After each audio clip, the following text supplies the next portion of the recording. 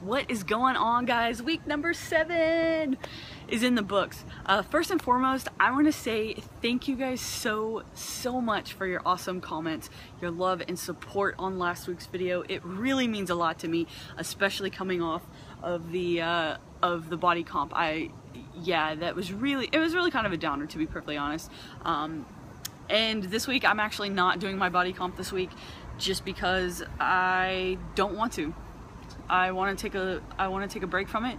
I felt like, you know, I just didn't feel like it was truly a representation of how my body is changing. So I'm taking a break from that this week. So the difference between, so this week was the beginning of phase 3. So we are now into phase 3.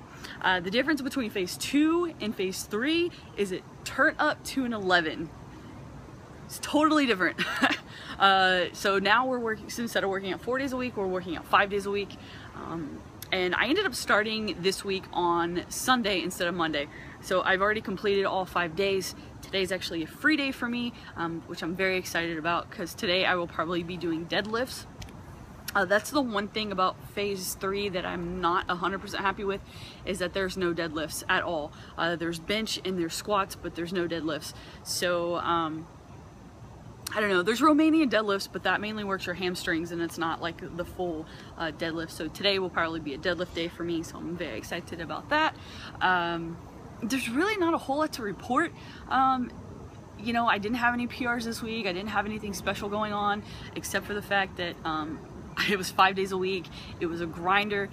There was a lot of, it's a lot of supersets, a lot of movements that I've never tried before.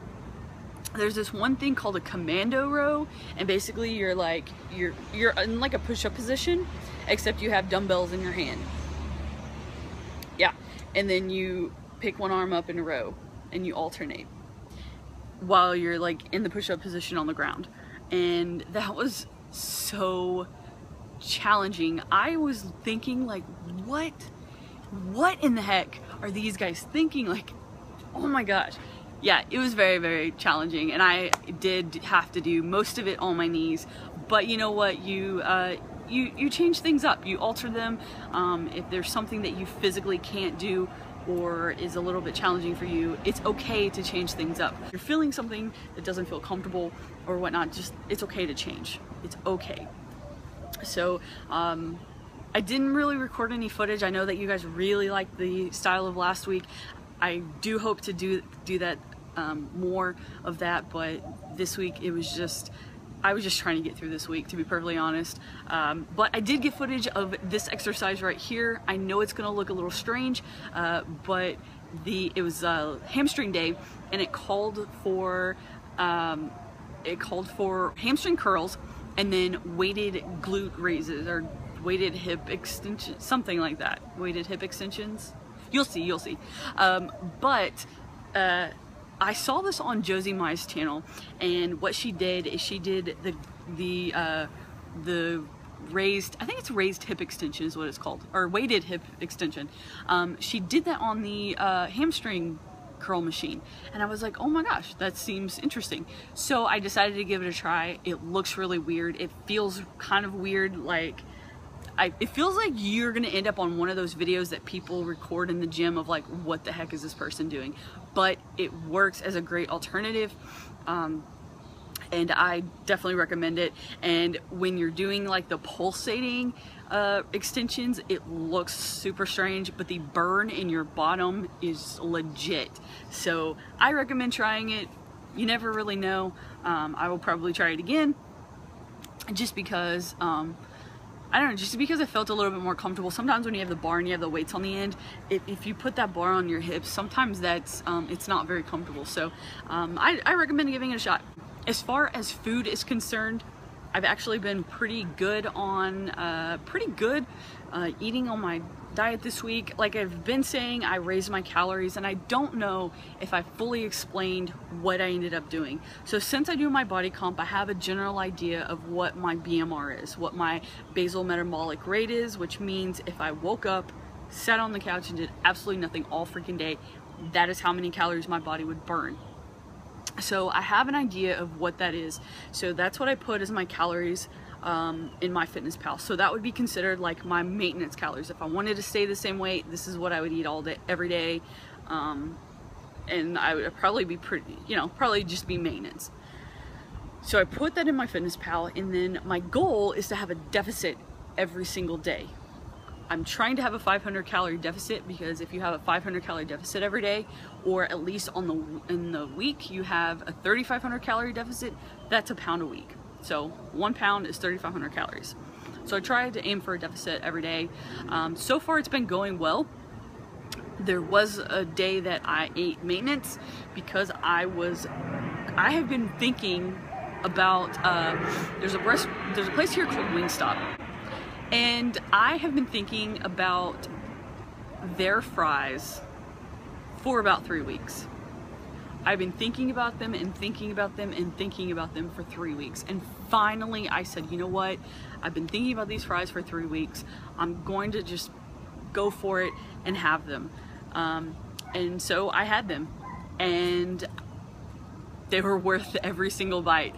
And the next day I got up and I got right back on it. I'm kind of feeling like I'm at the point where I can control things like that, as far as like if I want something bad enough, like I'll treat myself and I'll have it, but then the next day or whatever, or later on that day or whatever, you go right back to it. So instead of like having it, feeling guilty, and then doing it all over again the next day because you feel guilty you just did it, yeah, it's okay.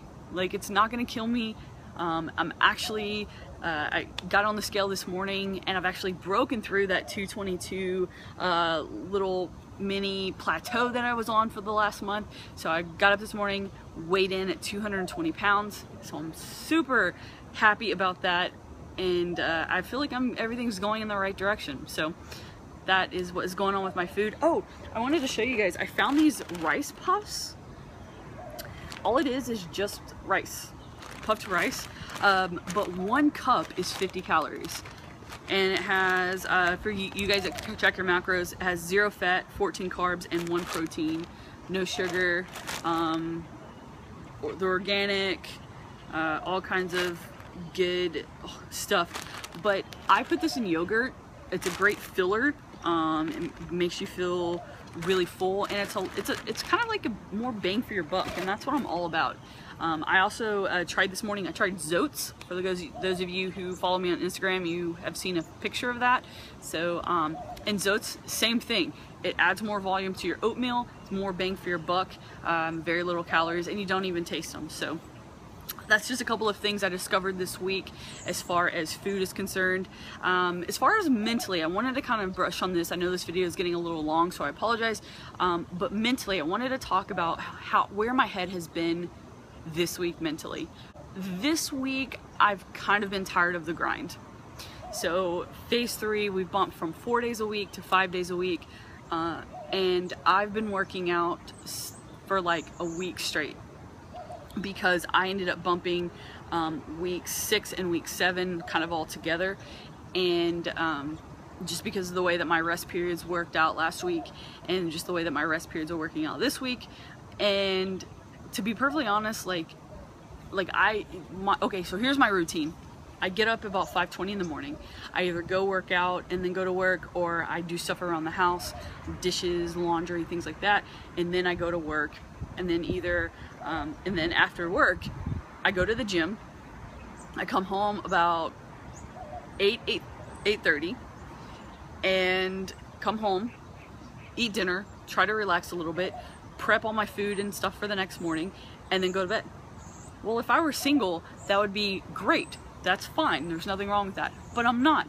I'm in a committed relationship, and I don't feel like I'm able to spend enough quality time with that person, because I'm on this grind. It's like every single day you're doing this and this. I know in the end it's going to be worth it.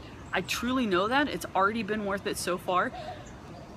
But it's just mentally, it just got to me this week. And also in the gym, like, I haven't been able to listen to music, because I've been wearing like yoga pants and tights, and so I have nowhere to put my phone. So I bought these Bluetooth headphones. Cool little things. Here's the box. They're Mopal. Bluetooth headphones. I paid for them with my own money. I'm not sponsored by them, but I bought these, and they just fit over your ear, and there's no like dangly cord or anything like that.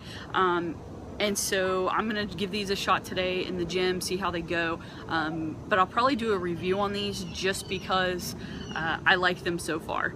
So look for a review video on these in the near future. But yeah, just mentally I've just kind of not been there.